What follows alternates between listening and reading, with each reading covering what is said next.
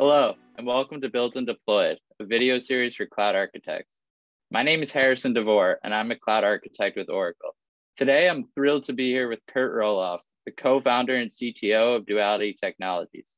We're here to talk about how Kurt and the Duality team encrypts, anonymizes, and analyzes privacy-protected data for its clients using API services, bare metal servers, and virtual machines on Oracle Cloud Infrastructure.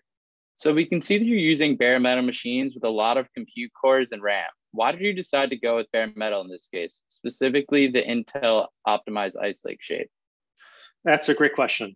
One of the nice features of the computation that we support through homomorphic encryption, it's a highly vectorized style computation. The underlying compute primitive looks a lot like manipulations of lists of integers. This means that if we have local hardware that is optimized for vectorized processing and makes our computation, our solution more efficient, thus offering more value to our customers.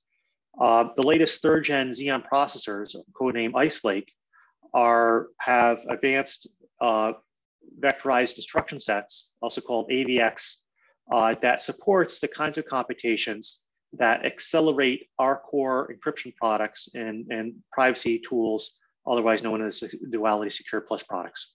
From the architecture, we can see that you have an API service with two VMs connecting to it. Can you tell us a little bit more about those two VMs as well as the role of the API service for your application?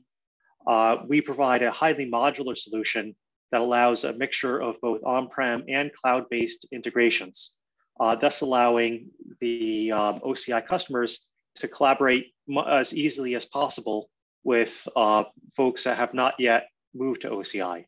That being said, because encryption basically is used to protect highly sensitive data, we also allow the ability for data collaborators to encrypt on their local environment, whether it's within OCI or on-prem, and then only share the encrypted data, thus providing additional defense in depth through the OCI environment.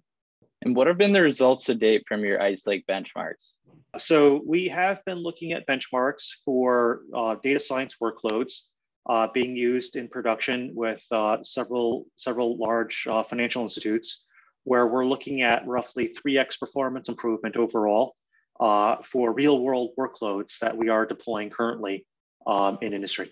One last question for you, Kurt. What's in the works for future deployments on OCI?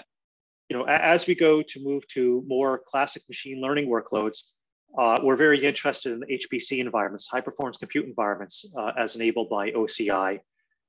We're also dealing with a lot of environments that have, and moving into applications that have the need for more formal key management type frameworks, as driven by industry standards. And so moving into the cryptographic key management frameworks as exposed to OCI, and particularly the even geographic distribution of data storage for things like disaster recovery, things like that as enabled by OCI are all things that we're very interested in offering to our customers over the near horizon. Great. Thank you so much, Kurt, for taking the time to meet with me today. And this has been Built and Deployed. Stay tuned for more technical conversations with OCI customers.